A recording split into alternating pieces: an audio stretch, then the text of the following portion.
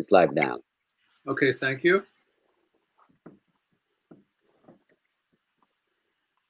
All right, let's kick it off. This is Mark Young. I'm joined with my esteemed colleague, Randy Cohen from Harvard Business School.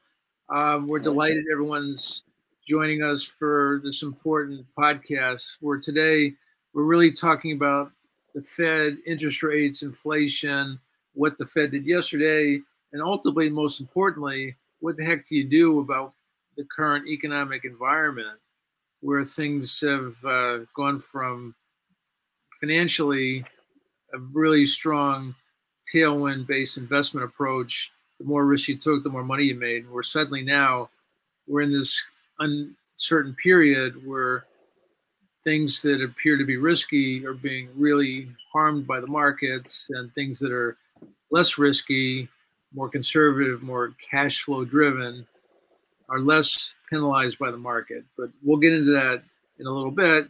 But bottom line, we're here to try to guide people through this challenging period in the markets. So firstly, we're delighted everyone's on this call. It is recorded for those that need to consume this on a time shift basis. So Jerry, if you'd be kind enough, would you go to the next slide, please?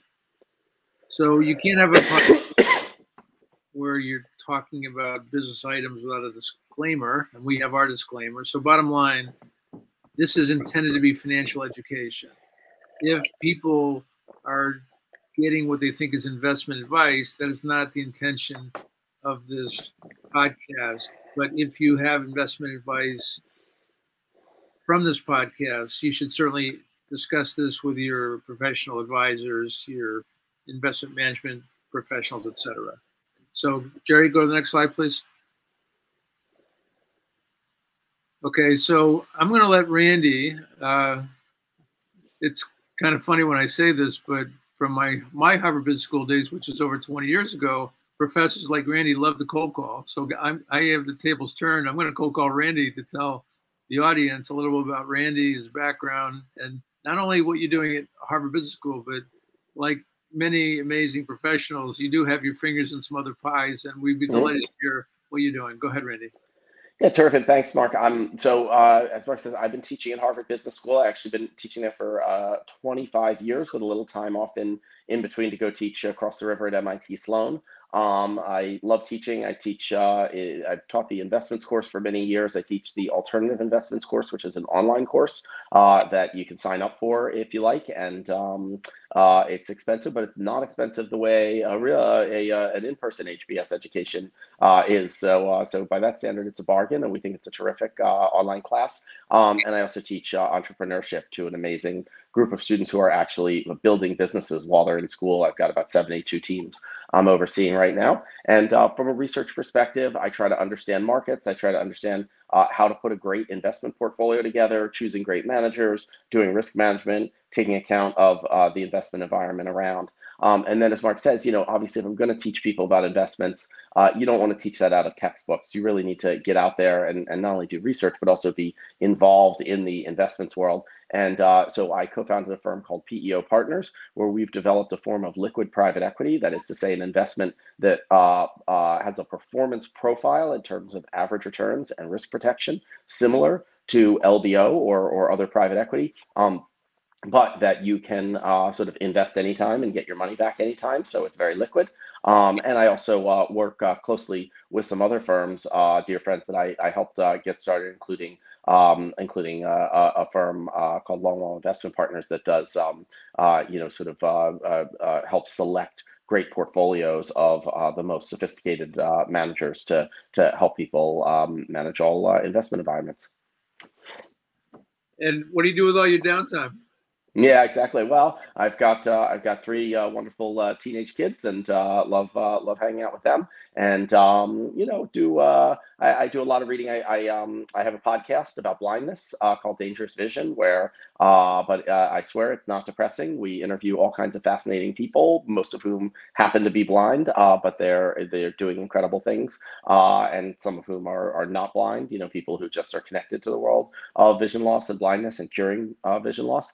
So if you know any people who are interested in that topic, check out Dangerous Vision with Randy Cohen on all your podcast platforms, and I also write about pro basketball for SB Nation. I write for about my hometown Philadelphia 76ers and about the league as a whole. Well,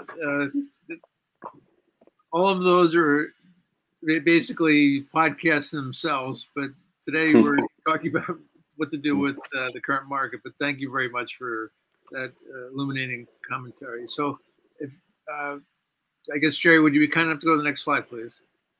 So this should look familiar to those that have been at our previous podcasts. And I'll just highlight this very briefly, but it does map quite well into the conversation we're having today. So as people know, I formerly worked at a large global consulting firm where I headed up their global private wealth management. And at that firm, the approach we took at private wealth is your wealth is a four-legged stool. And in the far left, you can see these legs is really your net worth, which is your liquid and non-liquid investments. Non-liquid would be things like your house, your cars, etc. Those are in combination with your liquid investment, your investment items. So that combination is your net worth. And we did a lot of work, which dovetails quite nicely into the conversation we're having today about how to have an all-weather portfolio to handle these situations. So it's that, trust and estate planning, tax planning, and I have to emphasize the word planning because honestly, preparing a tax return is not highly sophisticated today, but finding people that can minimize future taxable events, reducing your tax burden isn't a great opportunity, a big deal. We help people with that. Lastly, there's insurance. And again, we're not insurance brokers, but I can promise you the right insurance products give you an additional tax-deferred vehicle that allow you to compound your investments without the burden of tax payments on them while they're in there. So that's a little bit of the four-legged stool of private wealth that we advocate. And you should know, when I was at that firm previously, we would sit down with these partners and go through an education session. And I've had partners come back to me post that effort saying that this is the most valuable thing they got out of the firm. So yes, it sounds like a story, but bottom line, we believe in this so strongly that for now, if you want to be exposed to this, we actually do it for free because we're here to help you. So reach out to us at the end of this podcast. You can see our contact information. If you want to have that exposure, we'd be delighted to share that with you. Okay, enough of that. Jerry, the next slide, please. So this, again, will dovetail nicely into what Randy's going to share with us, but two key takeaways. If you look at that pie chart, which is a little hard to see, the majority of your return historically can be attributed to your asset allocation. Things like market timing and security selection don't really move the needle. It's this getting that asset allocation right is the critical thing. If you look at the far right, there's three separate portfolios, one that's all equities, one that's all fixed income, and oh, by the way, the optimal portfolio that we're advocating. And you can see our optimal portfolio has less risk than a bond portfolio, and it has more return than an equity portfolio. So you're in this upper left-hand quadrant, which is really where you want to be, where you have the highest return with the least risk. So let's go to the next slide, Jerry. Okay, I'm just going to set the stage here, and then Randy, I'm going to let you use. So just some key economic numbers. All you have to do is pick up any newspaper, stuff. Unemployment in the U.S. is hovering around 3.7% right now, which is extremely, extremely low. People call that full employment. But bottom line, wages and wage inflation is a problem right now. And the CPI presently is over 8%, and that's at a 40-year high. Let me repeat that, 40-year high. The U.S. dollar has benefited by the Fed's aggressive tightenings, and on a trade-weighted basis, the dollar index is up over 14% for the year. Consumer spending in August, even though we've had the Fed and their tightenings, is still robust. The spending year over year for consumers in the U.S. is up 7%. No, by the way, the S&P hasn't liked any of this stuff. The S&P is down almost 20% year to date. So Randy, that's the hand investors have been dealt. So maybe we'll start with the hypothetical question. Seeing all this information, knowing the Fed moved 75 basis points yesterday, what is the Fed thinking? What are they doing? And are they behind the proverbial yield curve right now?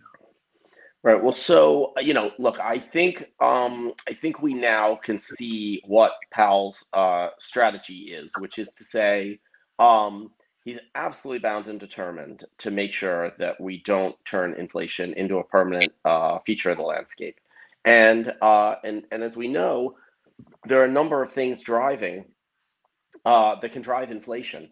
But one of the most important is expectations. If you get embedded expectations where everybody thinks we're going to have 7% inflation next year, then workers are going to ask for 7% raises in their next contract. People who are selling products to people, for delivery 6 months from now are going to ask for a higher price 6 months from now. And then what the expectations become reality. So if you are Jerome Powell, if you are the Fed, and you feel that taming inflation is super important, as they do, and as I think most people do, then you absolutely need to convince the world that you are going to tame inflation no matter what it takes. That if that means putting us into recession, you'll do it, right? It doesn't mean you want to put us into recession. Of course, they don't want to put us into recession. But from a risk perspective, the question is it worth taking a chance of putting us in recession? And the answer is they feel it is, because they have to let people know. And here's what's fascinating. The more convincing they are, the more people believe that they are going to do what it takes, the less they need to actually do. The less important it is that there actually be a recession. See, if people were sure that there was going to be lots of inflation, then there would be inflation sort of by definition. And the only way to get rid of it would be to create a recession, okay? But if you can convince people, no, it's going to be okay, then you don't actually need to have the recession. So now think about the fascinating challenge that the Fed and Powell face, right? What they don't want to put us into recession. So here's what they'd really like to do. They'd like to convince us all that there are going to be tons of huge rate hikes that are going to really have a huge effect on inflation and the economy, but not actually do the big rate hikes, right? Because if you can fool people into thinking that there isn't going to be inflation, then they'll tamp down their expectations, and then you don't need to create the recession. But that's impossible, right? If they hadn't hiked rates at all the last 6 months, and they just kept saying, I swear, we're really going to do it, we're going to hike rates, that would not be persuasive to the market. And then you'd see inflation expectations start to run out of control, and those expectations can be self-fulfilling. So the circle that Powell's trying to square, in my humble opinion, is to convince people that he'll do what it takes and do as little as possible while succeeding in convincing people of that. And as little as possible turns out to be quite a lot, right? We've had quite a lot of rate hikes, and we'll have more. But if he could do a little less and still have people convinced, he'd do it. Now, here's the question. Is it going to work? Will he be able to thread the needle and persuade people that that they should keep their expectations? So look, he has succeeded in lowering people's inflation expectation. If you look at the 30-year tip, if you look at the short-term inflation-protected bonds and so forth, you'll see the break-even rates are very low. The market seems to be expecting very low inflation. So he's succeeding in that part of the goal, but he's doing it by having quite large rate increases. And so there is a very significant chance that this is going to lead us into a recession, right? And so then the question is, but is it possible he'll get it just right? And the proverbial soft landing where he gets the inflation down, but we don't have the recession hit. And of course, I don't know. Nobody knows for sure. The market prices are telling us that the market thinks there is a significant chance of a recession, but by no means a sure thing. It wouldn't be probably crazy to say 50-50 is sort of the general expectation on whether we're going to end up falling into recession. I do worry about it a lot because we know there are very substantial lag effects here. In other words, we know that when you raise rates, the economy doesn't slow down immediately. It takes a period of time. Does it take 2 months? Does it take 6 months? Does it take 12 months? And nobody really knows. There's a lot of complexity to that. So the economy is we already have baked into the cake some significant slowing compared to where we were. But as you said, Mark, unemployment is at all-time lows, right? There's tons of unfilled jobs. So we can afford some slowing without it being a true recession. And so that's the question. And now let me add one last thing, which is, many people say we're already in recession, right? We had 2 quarters of GDP drop the first 2 quarters. We're going to get Q3 shortly. And so it's already a recession. And, maybe that's true, but if so, it's a very weird recession where we keep adding, 3 to 600,000 jobs a month. The technical definition of recession is a subtle and slippery thing. And so I don't want to get too into that. But what I'll say is, when I use the term recession, I'm not so much worried about a technical definition of recession, which we may have already met in some people's minds, but rather about a question of, are we going to see a lot of suffering, a lot of unemployment, over and above the suffering we're getting just from, people's wages not keeping up with inflation? And, I hope not. I hope we don't go to really high unemployment, but that risk is there. Let me ask you, I'll just say a probing question, Randy. I remember a quote from Warren Buffett, and I'm butchering the quote, but basically, when the tide goes out, you get to see who's been swimming naked. As the Fed marches down this path toward a potential recession, what will be the first crack? I've seen data suggesting the housing market is in not deep trouble right now, but it certainly had, I believe, a 6% price decline from peak to trough this year. And with mortgage rates double what they were 6 to 9 months ago, that's one place that will feel the effect of higher rates. So what's the genie that's going to come out of the bottle here? Yeah. Yeah, well, look, I mean, we've seen the first cracks. I mean, crypto falling apart 6 months ago. You could say that was the first crack. As the most extreme risk assets tend to get hit first in these situations. But I'm glad you brought up housing, because I do think that housing is a really problematic situation, and that people are not fully appreciating what's going on in housing. In fact, I really feel like I should write this up, because I think there's a point here that is pretty definitely true, but that I'm not seeing pointed out anywhere, which is that people are misunderstanding what's going on in housing. So imagine the following. Suppose last year you bought a building for $1 million, okay? And you had a 3% long-term mortgage. And so you're paying $30,000 a year on the mortgage, and you're renting it for $40,000 a year, okay? So you're happy, right? You're netting plus $10,000 a year. Maybe there was a down payment. I'm oversimplifying in lots of ways. There's taxes, there's insurance, but the upshot is, if you bought this with no money down, you're making that money. Maybe it covers, maintenance costs and so forth, but you're feeling good about that purchase. You feel like you paid a fair price. Okay. Now it's a year later. We've had 10% inflation, give or take, over 15 months or whatever. So the rent is now not $40,000 a year, but $44,000 a year, and your mortgage is fixed. So you're still paying $30,000 a year on your long-term fixed rate mortgage. So in your mind, this $1 million property is now worth more than it was, right? It's maybe worth 1.1 million. And let's say you decide you'd like to get some cash, so you put it on the market for 1.1 million. And you talk to a potential buyer who's very calm, rational person. They're not trying to trick anybody. And they say, what are you talking about? I can't pay more than 700,000 for this property. 1.1 million is absurd. And you say, well, what do you mean? Look, it was worth $1 million and now it's worth more because the rent's higher. And they say, no, but I'm borrowing not at 3%. I have to borrow at 6%. And as you said, Mark, the mortgage rates have doubled. So I'm paying $60,000 a year in mortgage for $44,000 of rent. It's hugely underwater. I can't make that work. That's at $1,066,000 if I pay $1.1 million. I can only afford to pay around $700,000. I'm making up all these numbers, obviously, for this to look like an attractive deal to me. Now, how can this be true? How can it be that for Randy, the seller, this property seems like it's a bargain at $1 million and a fair deal at 1.1, and for Mark, the buyer, it seems like it's a total ripoff at $1 million, right? When we're both perfectly rational people. And the answer, as you probably all figured out, is that I don't own one financial asset in this scenario. I own two. I own a property and I own a mortgage. And my property has indeed gone from $1 million down to 700,000. The increase in interest rates means that those future expected cash flows are worth less today than they were the day I bought it. And so the value of the property is way down around the 700,000 that you'd be willing to pay, Mark. So why do I think it's worth $1.1 million? Because the value of the mortgage has skyrocketed. When interest rates go way up, if you've locked in a fixed rate, then the value of that goes way up. Just as if you own a bond and interest rates go up, you lost money on your bond. Essentially, the bank owns a bond on the mortgage holder, and the bank's position has suffered a loss, which means the mortgage holder has a gain. So everything going on in the housing market is dependent on this one little subtle fact of life, which is I cannot sell you my mortgage. If you buy that property from me, you do not get to take over my mortgage, right?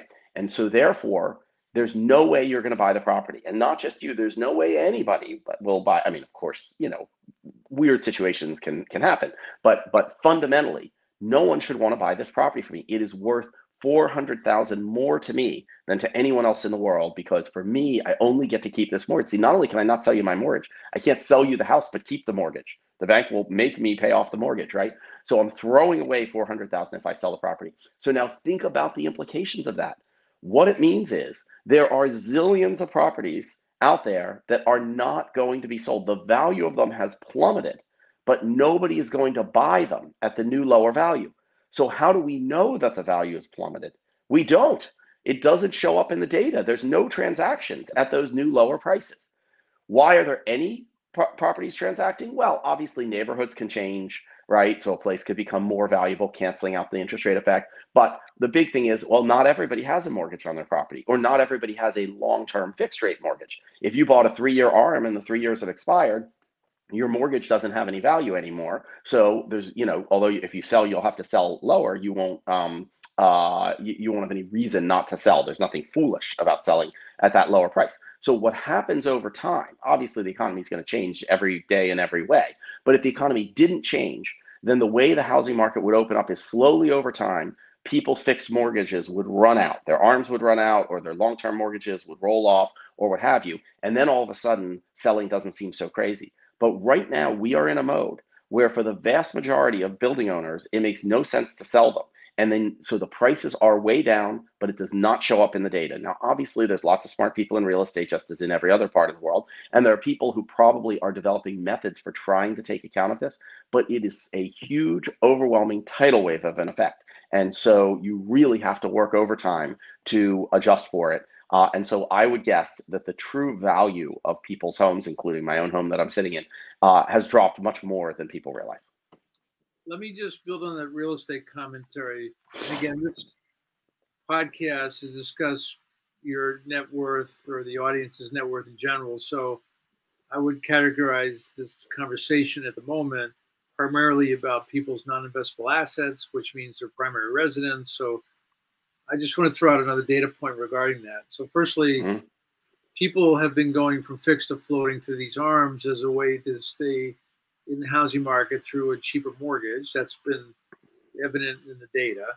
And I heard a statistic that basically suggested every time a house transacts or trades, that puts $50,000 of incremental stimulus into the market, whether it's the brokerage fee that goes to the real estate folks, the new couch you bought for the new house you moved into, et cetera. So there's this multiplier effect by transactions occurring in real estate.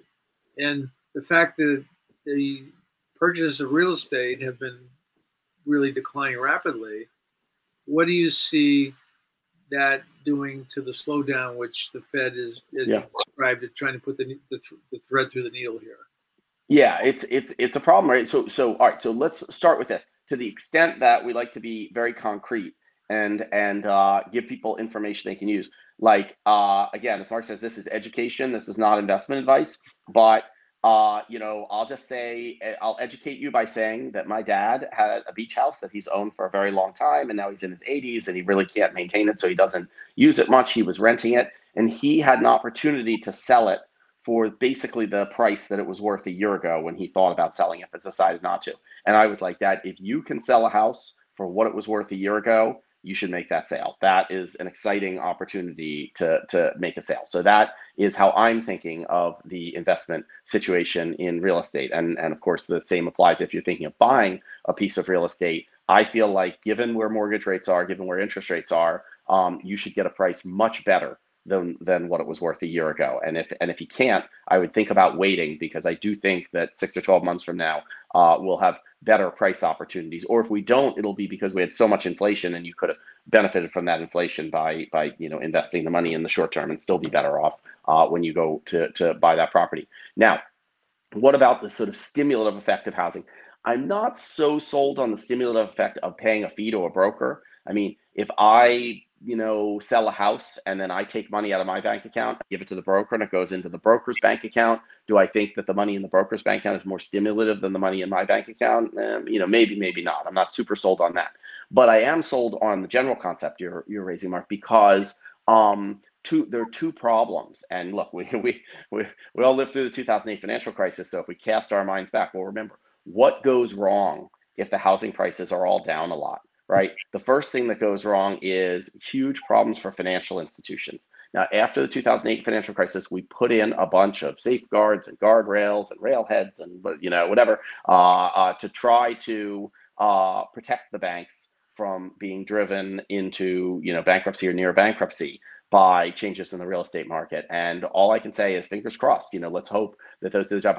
We know that the banks worked hard to unwind a lot of those restrictions in the intervening 14 years or 13 years, and they probably had some success. But hopefully the banks are better situated, either because the regulations worked or because the banks themselves decided to be a little more cautious. But that is one concern. And I haven't read anybody saying, oh, right now we should be terrified that the banks are going to go under because of real estate dropping. So I'm not saying to you that that's something to be terrified about now. But, let's just all keep our eye out. Many of you probably know that the best blog thinking about these issues of real estate values and all the best thing on the internet is called Calculated Risk Blog. They were very early in 2008 letting people know what was going to happen, and they just have continued to give great wisdom ever since. And so Calculated Risk, if you want to be up to date on that kind of thinking.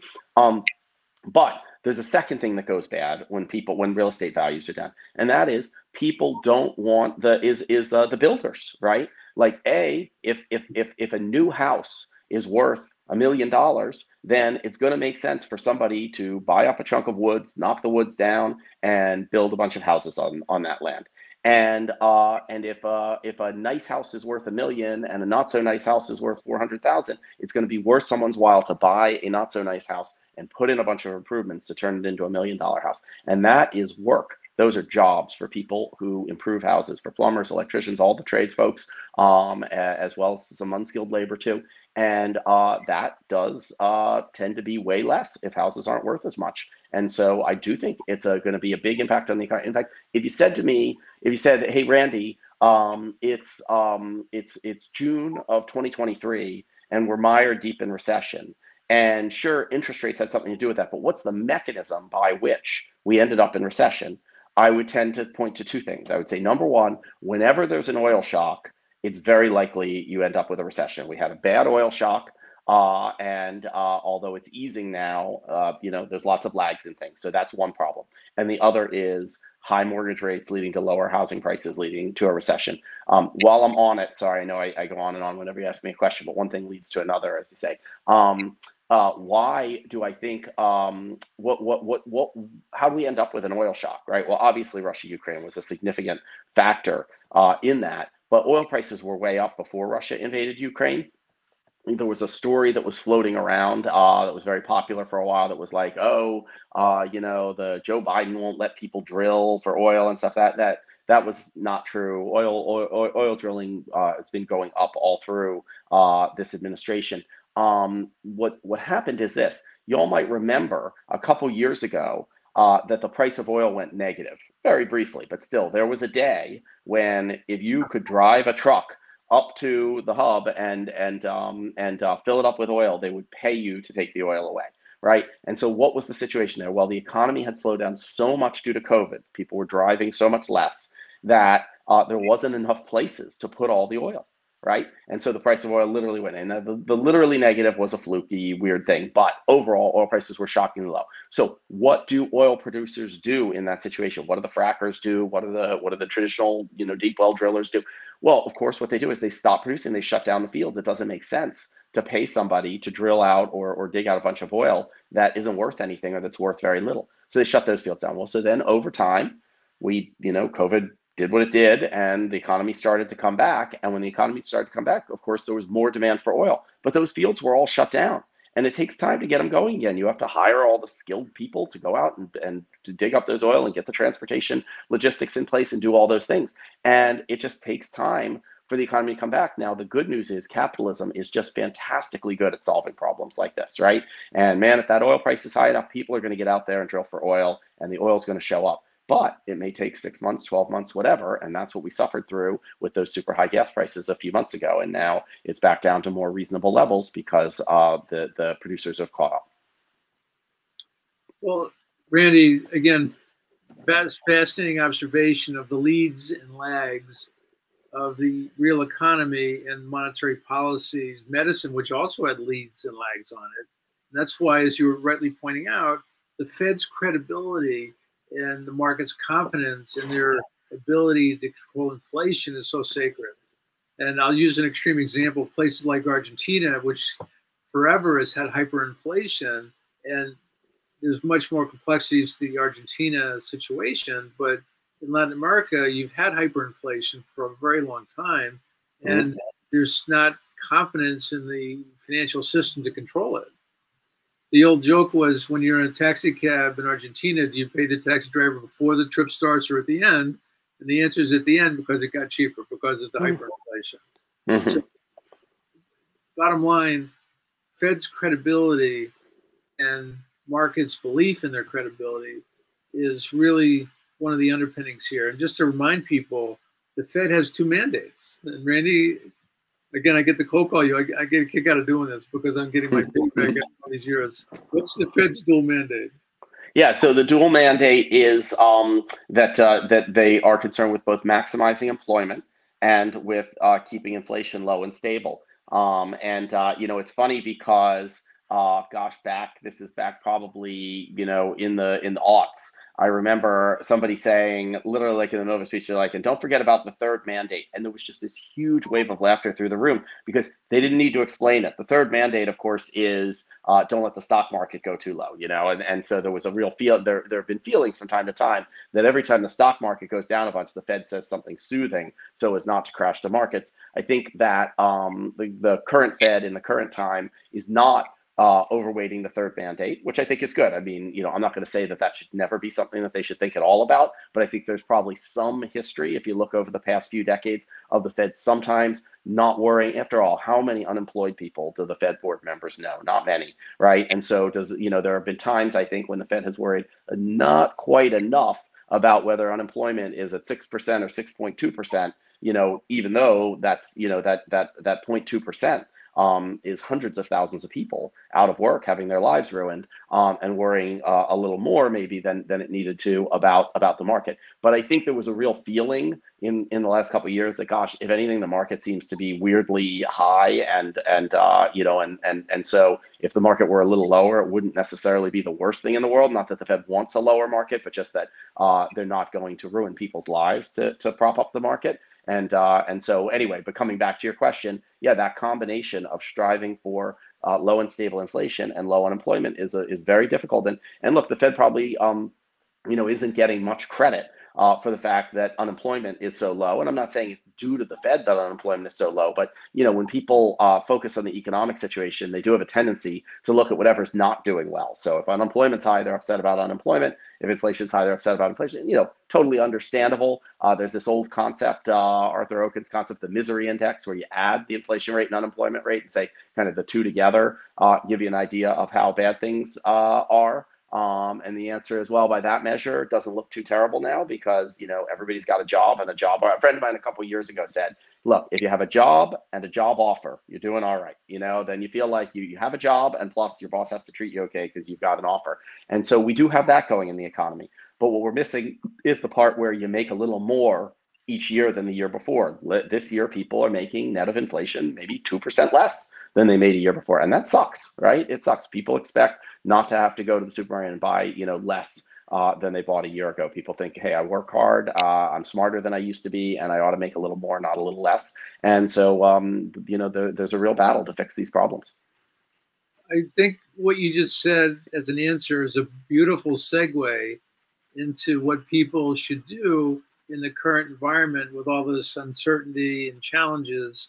So I'm going to just use a hypothetical.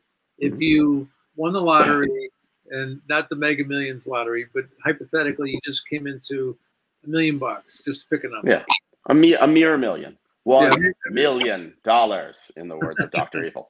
All right, start with the fixed income or the credit side of the equation.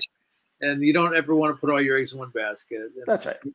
Et cetera. So with the hand that's been dealt, the uncertainty about the Fed and raising rates and inflation and real return versus nominal return, et cetera, what should people do on the credit side of the equation today?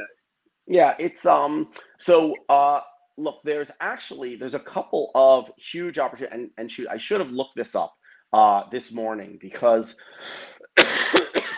excuse me, my figures are about 3 days out of date and markets move.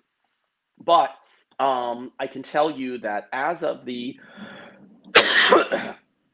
other day, there was let me start with the absolute no-brainer. There's a ridiculous free money opportunity out there. Everybody should know about it, and that is the Series I savings bond, sometimes called the I bonds. And Wall Street Journal did a piece on it maybe 4 months ago. So a lot of you may have seen this, but don't miss this opportunity. The sad news is it's only $10,000 per family member. So, if your family unit has, 2 adults and 3 children, you can buy $50,000 each year worth of these bonds. And they pay a rate that is set based on inflation that last I looked was over 9%. They are completely and totally safe. It's a US Treasury bond. You get 9%. They reset the rate each year. And the genius of these bonds is if the rate stays high, you can just keep getting this very, very high, safe interest rate. And if the rate drops, you can cash them in and the government just gives you your money back. You got all the interest and then you get your money back. So it is the lowest risk, highest returning opportunity out there, really just extraordinary. And, if you just got $1 million, 50,000 is not a huge percentage, but it's a 5% allocation to something completely safe, totally liquid and great. So Series I savings bond, AKA I bonds, you can buy them at the post office, I think, or you can probably buy them on the internet as well. All right, so that's one. Second, and this is a totally different bond. It's a little confusing because the names sometimes seem a little similar.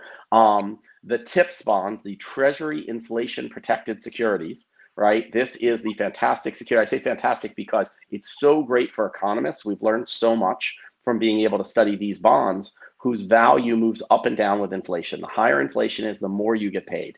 And so you get inflation protected, as the name would suggest, and people call them the TIPS, Treasury Inflation Protected Securities. As of the other day, the January 15th TIPS bonds were paying inflation plus 4% on an annualized basis. So ask yourself in your mind what you think inflation is going to be over the next 12 months. Now, there's wide differences of opinion. There's people who think we're going to have 0 or negative inflation. There's people who think the Fed's going to get it to 2%. There's people who think it's going to be 6, 8, 10%. There's people who think we're going to have runaway inflation. But if we just use 6% for a moment, just as a number, I mean, the core inflation last month was up 0.6% for the month, which would be 7.2 annualized, right? So let's say we think, well, but oil prices are falling, so it's going to be 6. Well, at 6% inflation between now and January, again, 6% annualized inflation. It's always a little confusing, the monthly versus the annualized, but I'm just going to use annual numbers. 6%, you get plus 4, again, as of the other day, and I doubt it's moved hugely, although it may have moved a little bit. 6 and 4 is 10. So this is a bond you can buy that lasts for 4 months, okay? So super liquid. You can sell it anytime you want. It's totally liquid, okay? But if you don't sell it, you'll get your money back in 4 months. And essentially you pay about $98 and you're going to get back 100 plus however much inflation there is between now and January, which if you think we're having 6% annualized inflation, then you guess we'll have about 2% inflation over those 4 months. So you give them 98, you get back 102, you make 4% in 4 months, right? Maybe a little less. So 10 or 12% annualized, again, for a completely safe, in fact, you could argue this is the safest security in the world because it's not only completely guaranteed by the US government, but, and is super short term. So even if something crazy is going to happen with the US government someday, it's not going to happen in the next 4 months, but you're also protected if inflation goes crazy. And that does not have limits. You can buy millions worth of that bond. So that is a huge opportunity, okay, in my humble opinion. Now, if you think inflation is going to be negative between now and January, you're like, yeah, it's not that great, right? But okay, so that's 2. So then at a very big picture level, if we start to look at riskier bonds, right, riskier things you can do in fixed income to get high returns, what I'd say is I'm not very excited about long-term bonds. The rates on long-term bonds are still not very high. And it seems to me that the risk is very high, right? Because we don't know, although I do think Powell is going to succeed in taming inflation, we don't know how high he's going to have to push up rates to do it. The last time inflation was in this neighborhood was when I was a teenager in the early 80s, and they had to push up rates to 15% or something to tame inflation. I don't expect anything like that this time, but it's not out of the question. So to me, to buy very long-term bonds in this setting seems very risky. I would look at shorter-term securities. You're going to be taking on some credit risk. And since there's a real recession possibility, you want to be very diversified and look for very short term. You look for things that are 6 or 12 months. Even if a recession hits in the next 6 to 12 months, a lot of the bite of it takes time to filter through to companies.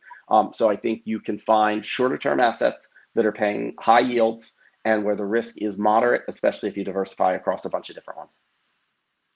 Okay, that's a great answer on the fixed income side. I'll just say in my simple words, you want to be cautious and proverbial play defense, not offense in this uncertain period. So low duration, fixed income, things like floating rate securities, high credit quality, corporate securities, etc. But the emphasis on short term, not long term. So minimize duration risk. What do you do with the equity side of the equation? Yeah, on the equity side, I think there is a really powerful thing going on, which is, and it's funny because it kind of links to fixed income, right? Normally it's in fixed income that we talk about the concept of duration, right? And duration basically means how long does it take to get your money back? So if you have a 30-year zero coupon bond, it has a duration of 30 years, of course. But if you have a 30-year bond that pays you a 5% coupon every year and then you get your money back at the end, the duration of that might only be 12 years or 14 years because the money that you're getting back in the short run has a lot of value compared to that money that's 30 years in the future, so heavily discounted. So you can think of stocks as having durations too, right? And so the duration of a stock is, well, take all the dividends that you're ever going to get from that company and then say, what's the weighted average time at which you get your money back? And the weighting is based on time value of money. So you might think, well, wait a minute, if the company goes on forever, isn't the duration infinity? But the answer is no, because that money you get 1,000 years from now, discounted back to today, is worth almost nothing. So the money you're getting in the next 50 or 100 years is going to be all the value, and the money in the early years has a lot of weight. Okay, so what kinds of companies have what kinds of duration? Well, growth stocks, right? If you think, Tesla just as a canonical growth stock these days, people think Tesla is worth $1 trillion or whatever, not because it's paying out so much in dividends today, but because the view is they're going to grow and be hugely successful, and that 30, 50, 70 years from now, you're going to get enormous amounts of money from your Tesla investment, right? Whereas some, dirty old oil services company, selling tanker trucks or whatever, that company, the value is almost all in dividends you're going to receive over the next 10 years. Nobody thinks that company is likely to pay you out huge bundles of money 50 years from now. It's going to be a whole different world by then. So how does this tie into interest rates? Well, if the interest rates are way up, then that should really have a huge impact on the value of companies where the cash flows are very far in the future. Because instead of discounting a big payout 50 years from now at 2% a year for 50 years, you're discounting it at 3.5% a year for 50 years.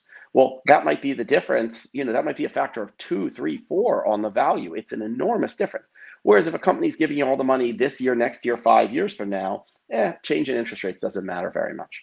So what we should have observed in this crash is that, broadly speaking, growth stocks should have gone down much, much, much more than value stocks.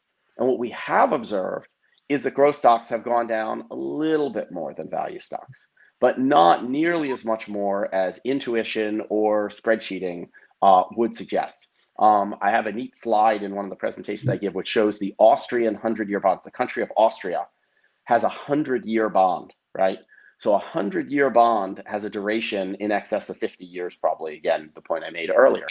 So the question is, but it's a sovereign bond from a nation that is a credible country. So I don't think anybody really thinks Austria is not going to pay their bonds back. I mean, I guess with Putin being so aggressive, you could imagine him steamrolling across Europe and taking over Austria and not paying off their bonds, but it doesn't seem likely, right? So if we say, okay, if we want to look at a pure play effect of how much does the interest rate affect a high duration asset like a growth stock or like that long-term Austrian bond, we can look at the Austrian bond, and the answer is it's down about 65% since the peak last November. 65% in less than a year. So logically, what you'd think is, well, growth stocks should be down about that amount because of the interest rate changes, and then they should be down more because the economy is really scary right now. But instead, growth stocks are down maybe 25 or 30% from the peak, not 60 or 80%. So if you ask me what to hold now, what I'd say is tilt towards value. Don't tilt towards growth, because if the market crashes, the value, you're not going to get hurt nearly as bad. By the way, I'll add, you could also tilt towards low beta, which is correlated with value, but is a little bit different. So low risk, low volatility, low beta stocks. So that's what I would look at. Is I would look at the low risk, low duration companies, and I would tilt away from the high volatility growth stocks with their money far out in the future. You asked me earlier about things I work on, and I co-founded a company, PEO Partners, and we do this liquid private equity. Of course, private equity firms hold these low risk, low duration, high profitability companies. And so, of course, in our liquid PE strategy, that's exactly the kind of thing that we invest in. And we invest in it because we believe in it generally across all markets. But this seems like a particularly attractive time to be in that kind of asset. Plus, because we need to replicate the crash protection that PE offers, we also hedge against crashes. So we feel like we're doubly protected if a recession hits and really bad times come for the market. Randy, let's spend a minute on the private side of the market. You mentioned your liquid private equity firm, and my experience looking at the vintages of private equity, they tend, basically, you don't want to market time private equity either. So if you're in the long-term private equity investment business, you buy multiple vintages over time. That way you smooth out the ups and downs. But what I recall, and I'd like your thoughts on this, buying a private equity investment pool at a stage like we're in now tends to do really well over time, because you basically benefit from the discounting. So when they're out shopping for deals, they now are paying a cheaper price. So how do you think about that? Look, if somebody will let you buy all the private equity deals they do this year, that seems pretty attractive to me, right? The difficulty is the two products that are out in the market are primary private equity, where you sign up for a private equity fund, and then they'll probably close their first deal 6 months from now and close their last deal 6 years from now. And you're going to get a mix of deals that happen over that 6 months to 6 years period, which is very different from buying the stuff that is available right now, right? And so so then you say, well, what about secondary private equity? Secondary private equity, you buy a pool of private equity assets that were previously invested in.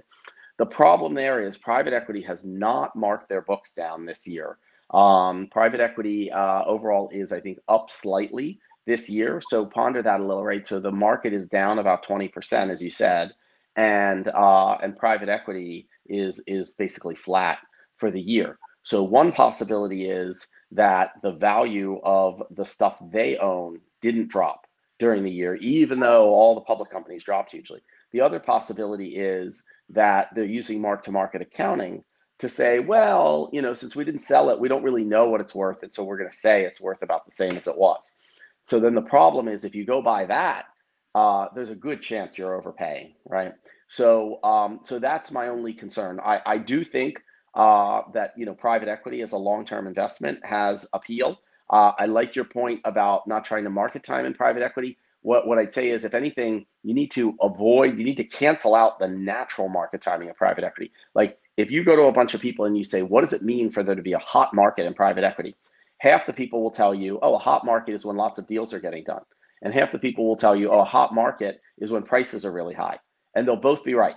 because when the deals are getting done is when prices are high.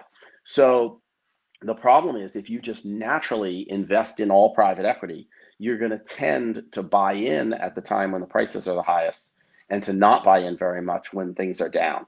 What you'd really like to do is buy new private equity deals right after a crash. And arguably now is that time. But it's just a little tricky because private equity funds tend to be so slow putting the money to work. But if you can find a fund that's going to put the money to work just from now till 18 months from now, have a really short dispersion period period of putting the money out. That sounds pretty attractive to me, just as you say. Well, I'm going to take what you just said, and this is going to sound like a commercial for Bridgepoint, and it's not intended to be a commercial for Bridgepoint, but our model is a deal-by-deal model, or SPV based, which stands for Special Purpose Vehicle. So at Bridgepoint, we're always scouting for deals that we think have a great risk-reward associated with them. So in our case now, we're investing in companies that have great upside with, frankly, today's price. So I think that is another way to deal with this proverbial market timing when you're in a pool and they're deploying capital over time, et cetera. So that may be another way to crack it. No one will believe me because obviously we work together, Mark. But I actually swear that I was not thinking of that when I made that point. No, I was really just trying to nudge the private equity world, which, look, I've been sending my best students off to private equity for 25 years. It's such an interesting sphere, and it's and the money is so good for people who work as private equity, analysts and partners, that often my very, very best students go to work in that area. And I'm really impressed with what they do. But I think there are some issues with the structure of the private equity industry that lead to net performance for investors that's not as good as the talent and the skill that they're bringing to bear justifies. And so, I feel it's a little bit of my role in society to say, hey, these guys are awesome, but they could do even better if they had a better model. And that was really the point I was making. But I have to admit that you make a good point that Bridgepoint's model is sort of closer to what I think is ideal for investors to be able to put money to work at the times when the opportunities are juicy.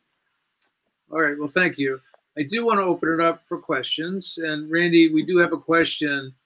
You may or may not be able to answer this one, but we will get the answers very shortly. But Krista Merriman, the question is, where can you buy TIPS bonds, Randy? Yes. So I actually know the answer to this. And the reason I know is because I called my sister and I said, Sherry, you got to buy these bonds. And they're a really great deal. And she then went and researched it and said that indeed she can do it right through her brokerage account, right through a whatever Schwab account, Fidelity account, you name it, just regular brokerage account. You can go right ahead and buy those bonds. So call your broker, or if you're good with the online thing, you can buy them through the online system. Well, and by the way, if you want the price update, I believe if you type WSJ, Wall Street Journal, WSJ tips yields and click, then the price page from the Wall Street Journal will pop up on your browser. And if somebody wants to do that and look at the January 15th tips bonds and just, in the chat or tell Mark what the current number is, over the past month until a few days ago, which was the last time I looked, they ranged from +2.5 to +4.5. And the last time I looked, it was +4. So if anybody finds that number, sorry, I don't know if all of you know this, I'm blind, so I'm not a guy who can just like reach over with my left hand and look this up on my keyboard while I'm talking to you guys. But if somebody wants to look it up and share the number with us, we'll know the latest. But anyway, back to you, Mark. Thank you, Randy. And I'm delighted you had the answer, so that's good. Okay. I'm going to open it up to the audience again. If anyone has any questions for Randy or me, this is the time to put your questions in the comment box. And if there are no other questions, I'll have a final question for Randy. We're getting near the end of our hour slot anyway, so feel free if you have a question. If you don't, it means Randy covered everything perfectly, which is probably also true. But you'll never cover everything in the financial markets. That's what keeps us finance professors in business, Mark. There's always more to learn. Well, you're the person staying on top of it, though. So thank you very much. By the way, if we have a minute, Mark, I'll tell everybody about the most amazing finance research paper I've seen in the last 5 years. Well, I'd love to hear about that. What do you got? All right, so this paper, it got a little bit of publicity when it first hit. So some of you may have heard about this already. Two of the very best scholars in the field, really just absolutely amazing people. Ralph Koijin, whose name I know I'm horribly mispronouncing because he's Dutch, but we Americans just have to do our best. And Xavier Gabes, whose name I'm also probably mispronouncing, Xavier is French, wrote this amazing paper called the Inelastic Markets Hypothesis. And they went to see if their intuition was right in terms of what people expected. They surveyed people all over academia and all over Wall Street. And they said, look, suppose a firm, let's say a financial firm, go say, JP Morgan, took $1 billion that they'd been sitting in cash and said, you know what, over the next quarter in Q4, we're going to buy stocks with this money, right? They don't have to make a big announcement, but we're going to buy stocks and we're going to do it in a slow, careful way across the entire market, the whole S&P 500 or Russell 3000. So we're going to buy hundreds and hundreds of stocks slowly and carefully over the course of 3 months. How much higher will the total value of the market be at the end of 3 months as a result of their buying? So there's no new information, there's no new anything, but you've got quote unquote buying pressure. Okay. So the typical academic and the typical Wall Streeter both said zero. Right? Zero or so close to zero as makes no difference. I mean, could the total value of the market be $100,000 higher? Sure. But, across $1 billion of purchases, basically no effect on the value of the market. Okay. And so, in fact, the 95th percentile answer was zero. 95% of respondents said, no, it's just not, how could that matter? It's only $1 billion across a $50 trillion US equity market and spread carefully over many months of buying. So you're not, pounding anything, right? The answer turns out to be that the value of the market as a whole goes up by $5 billion based on 1 billion of purchases. Okay. Now, obviously, the percentage growth in stock prices is still small because you've got this enormous market, right? So it's a basis point, essentially. 5 billion out of 50 trillion. I don't know exactly what the market's worth these days, probably around 50 trillion. It's a basis point or two, right? But the point is, $5 up for every dollar of purchasing. Absolutely mind-boggling. And yet, I swear to you, if you watch Ralph or Xavier present this paper, or if you just go read it, you will be 100% sure they are correct. It is the most convincing paper I have seen relative to how surprising the result is. I mean, people can always be convincing if the results, if you already knew it was true beforehand. But this is a shocker, and yet it's obvious they're right. And what they ask is a simple question. Who is out there in the market who's going to sell just because somebody is in there buying a little more? Is it going to be ETFs? Absolutely not. Every dollar in an ETF is already invested. They're not going to go and say, oh, now we want to be less invested. Is it a mutual fund? No, they're already invested. They're not going to change their investment strategy just because somebody comes in. Is it going to be retail investors? If anything, retail investors are probably more likely to buy if prices are going up, right? So you essentially need a huge move in prices, relatively speaking, for somebody to say, you know what, that price went up enough, I think I should sell a little here. And it turns out that the ratio is about 5 to 1. Now, in an individual stock, the ratio is lower, still shocking in its way. But in other words, if you poured $1 billion into one company, you aren't going to move the value of that individual company by 5 billion, but you will move it a lot. And so this changes a lot about what we think about price pressure and markets. A lot of things where I, as an academic, and my friends would have sort of rolled our eyes at talk about price pressure making a huge impact. We really have to recalibrate based on this new information. So that's the most interesting thing I learned in the last month. Well, let me say a couple things, and this is leading toward next steps, Randy. But firstly, we're now at the end of our 1 hour session. But I'm going to ask you to come back at another time, but I'd love to share your insights on that paper and what it means to investors. But again, I didn't know what you just said, and I think it's fascinating. Yeah. I will say, for investors, they love it at the top and they hate it at the bottom. And that's right. As it goes up, people want to buy more, and as it declines, they don't see this as a buying opportunity. They see this as more the fear side than the greed side. But right. That's a whole nother discussion we can certainly have at another time and place. I'd be eager to, because that's indeed the subject of my dissertation that I'm still proud of after 25 years. So yes, eager to get into that next time. Okay, beautiful. So again, next steps, because we're at the end. Firstly, Randy, I want to basically offer you out, if I may say it that way, to the audience. People have requested one-on-one time with frankly, esteemed speakers like yourself. And you're in New York quite often. I believe next week, Tuesday and or Wednesday is a time you might be able to meet a select few people for dinner. So people on this call, if they want to join us for dinner with Randy next week, there's an email on the slide here. Yeah, we just flipped to it. So email me and say if you're interested or not. We can coordinate it. But I think it would be phenomenal for those that are interested to have some one-on-one time with Randy, who, I'll just say it myself, and is an absolute wizard, absolute genius in the financial markets. And it's a real privilege to have you and your expertise shared with our audience and our network. So firstly, that's one thing I wanted to put out there. Secondly, you know, you mentioned this other paper, so definitely want to take advantage of that opportunity.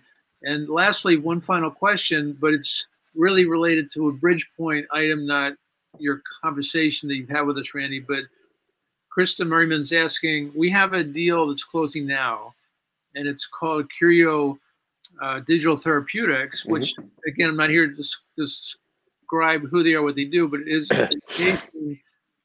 a digital therapy solution for mental health, and it's dedicated to women's mental health. And as an example, women who have a pregnancy, over 20% of women get postpartum depression. And it's in my non-scientific brain, it's because your hormones and your body's going through all this trauma and changes that it does trigger depression in many people. And sadly, people who have children are stigmatized to say, this is the happiest time of your life. You have no reason to be depressed. You can't be depressed, and shut up and get on with it. But it's a medical fact that over 20% of women have this problem. So this firm, this company, is dedicated to treating mental illness in women, not only for postpartum depression, but for menopause and other things that, frankly, have been stigmatized and are ignored. So the whole mental health field is ripe for disruption, and digital therapeutics in combination with pills, or I'll just say therapeutics or medicine, the combination of the two is a much better approach to dealing with this problem. So the answer, Krista, to your question, there is a little time left. So if you'd be kind enough to reach out to me after this call, I'll be happy to discuss that with you. And that's it for me. We went 3 minutes over, so forgive me for those that had a hard stop at 9:30. But again, thank you everyone for being on. At HBS, if we go 3 minutes over, then the students don't applaud for us at the end. So they have trained us like seals to make sure we don't go 3 minutes over.